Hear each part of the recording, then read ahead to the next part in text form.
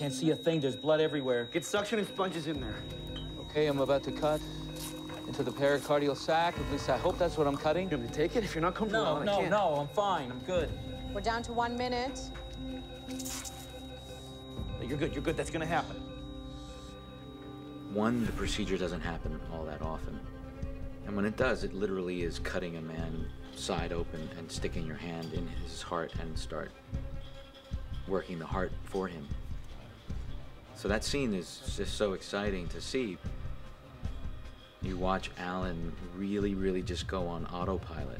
You can see his fear, and then the leader in him cannot quit.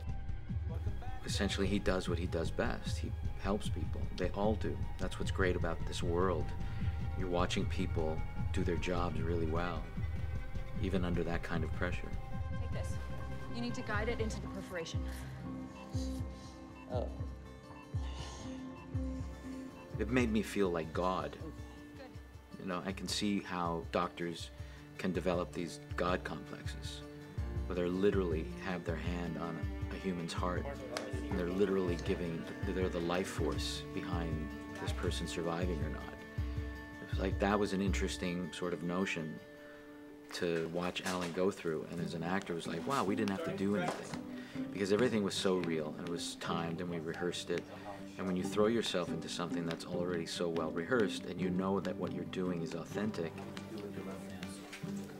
What we've been doing with Remedy, and it started before today, was working on the script and trying to make sure that was as factually correct as possible. And then today itself, what we're doing is looking at the shoot and trying to make sure that there are no continuity errors and that things are as close to true life or real life as possible. I'm clamping the cath. Hand me a syringe to inflate the balloon.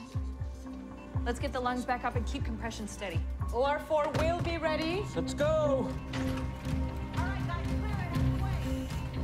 Hey, move it. I think that the value of having a medical advisor on site that's been there and done it is the little details, which hopefully come through to the viewer watching the episode at home.